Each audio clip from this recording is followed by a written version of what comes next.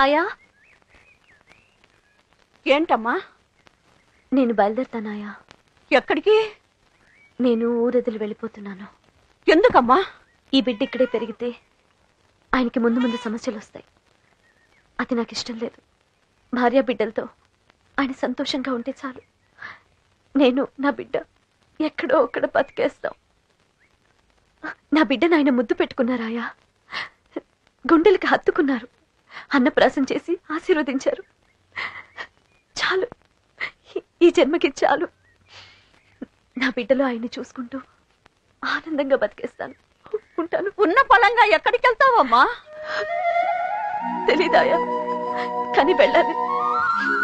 వెళ్ళిపోతానాయా.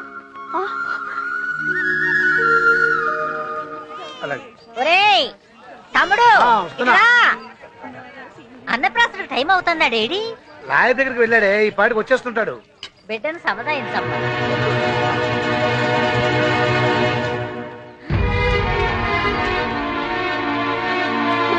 అమ్మా, ఇది సంవత్సరాలు పూజ చేసుకునే పవిత్రమైన చోటు. నీళ్ళ రోడ్ల మీద తైతక్కలాడే వాళ్ళు ఇక్కడికి రాకూడదు. ముందు వెళ్ళవే.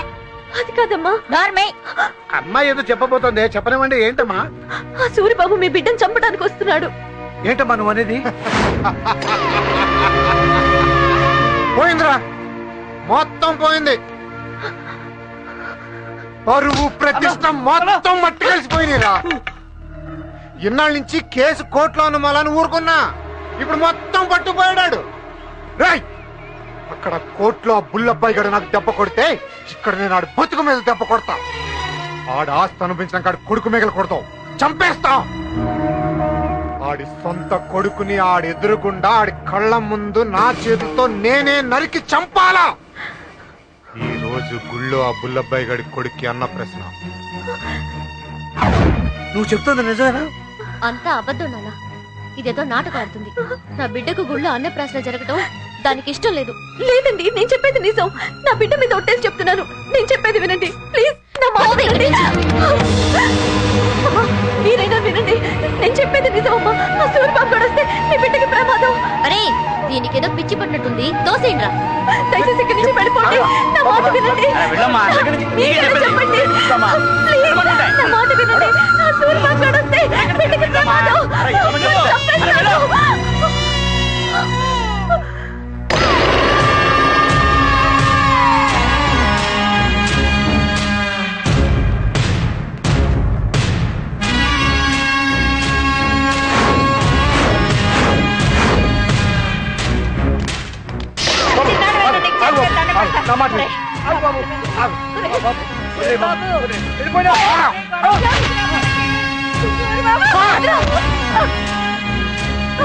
సూరిబాబు,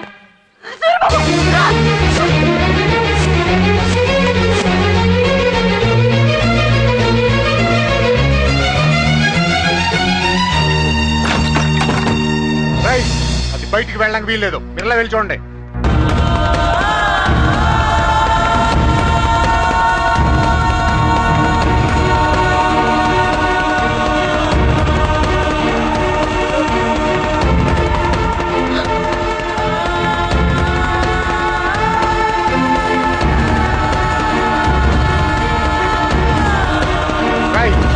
గుడి తలుపులు మొత్తం మూసేయండి రా. అది ఇక్కడ ఎక్కడో ఉండుంటుంది.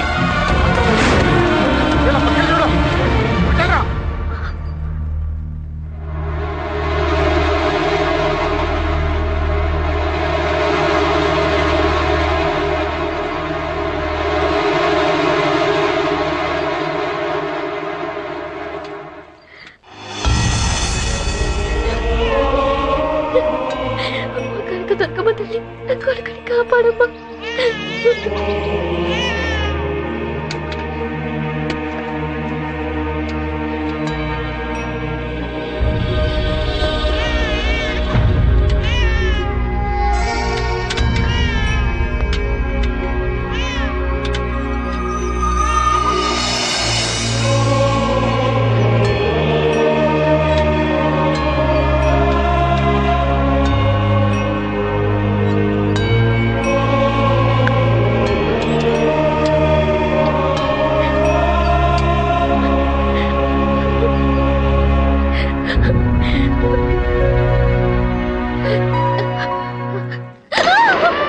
బిడ్డ ఎక్కడా? నీ బిడ్డ ఎక్కడా? ఎక్కడ దాచావు? ఎక్కడ దాచావు?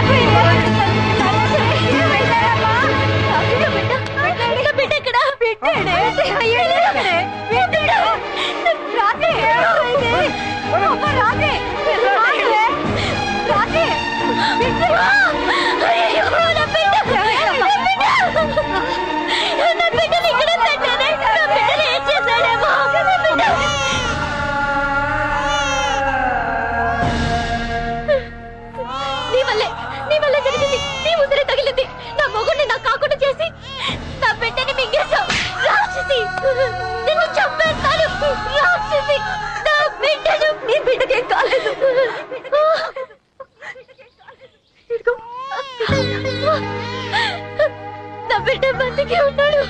బంగారు కొండ.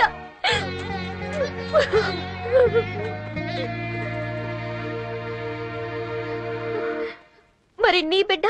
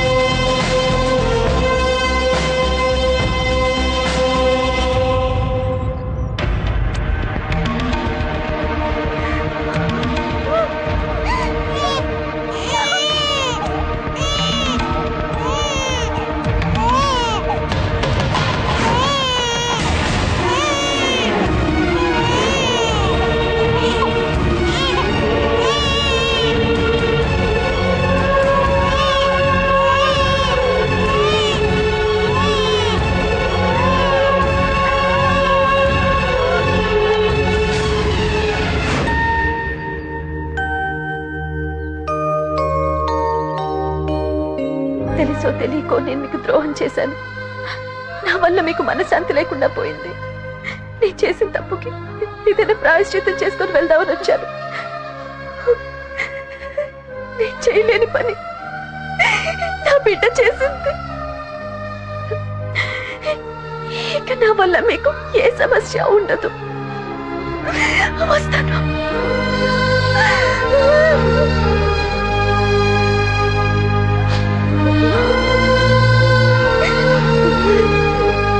చింతామణి, నీ మీద నాకు కోపం ఉన్న మాట నిజమే. అందుకని ఓ పసిబిడ్డని బలి తీసుకునేంత పాపిష్టి దాన్ని కాదు. మన సమస్య తర్వాత మాట్లాడుకుందాం. పద, ముందు వెళ్ళి మన బిడ్డను కాపాడుకుందాం. పద.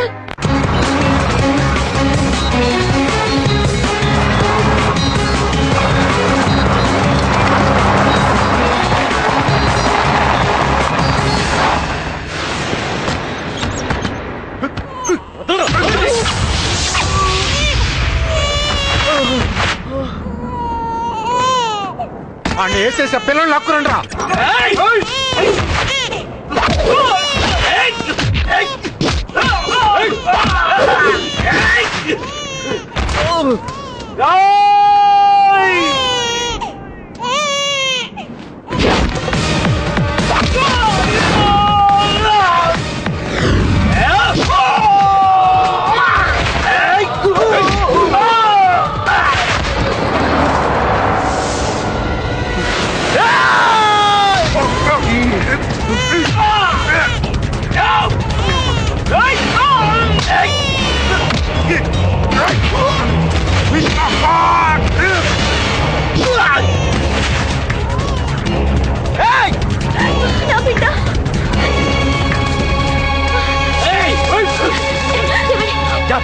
వెళ్ళిపోండి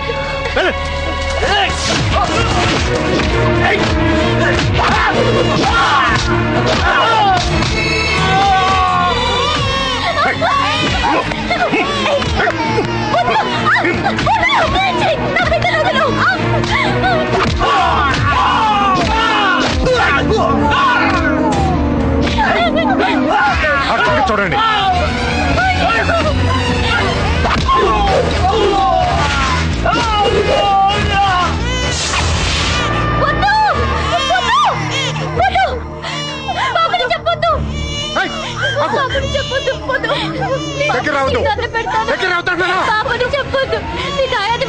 ఆయనతో చూసుకోండి కానీ రావద్దు. మధ్యలో ఈ పసిబిడ్డ ఏం చేసింది? చేస్తుంది, నా పక్క తీరేలా చేస్తుంది. నీ మొగుడి మీద నాకున్న కోపం తీరాలంటే వీడు ఆయువు తీరాల్సిందే. అనుకున్నట్టు వాడు నా బిడ్డ కాదు, నా బిడ్డ కాదు, నా బిడ్డ కాదు. నీ చేతిలో ఉన్నది చింతామణి బిడ్డ. కావాలంటే నా బిడ్డ డ్రామాలాడతో అవన్నీ చేసు. నా బిడ్డ మీద ఒట్టేసి చెప్పేదాన్ని. నీ చేతిలో ఉన్నది చింతామణి బిడ్డ. దగ్గరికి వచ్చారంటే రావద్దు, దగ్గర రావద్దు. దగ్గరకు వచ్చి చేస్తాను.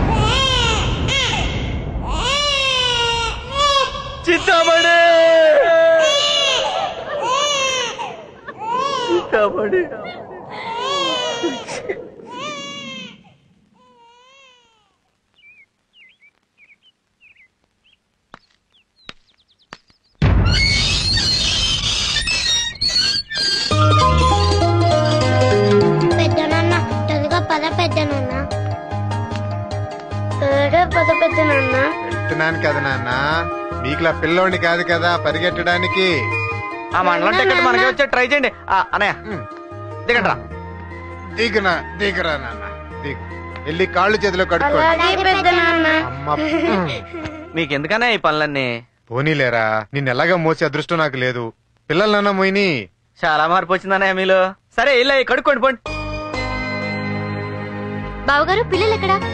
తెలీదమ్మా. ఎప్పుడు మీతోనే కదా ఉంటారు? ఇక్కడే ఎక్కడ ఉంటారు? పిల్లలు బాగా చెడిపోతున్నారు. వాళ్ళని ఏం లాభం, మీ వంశాచారమే అంతా.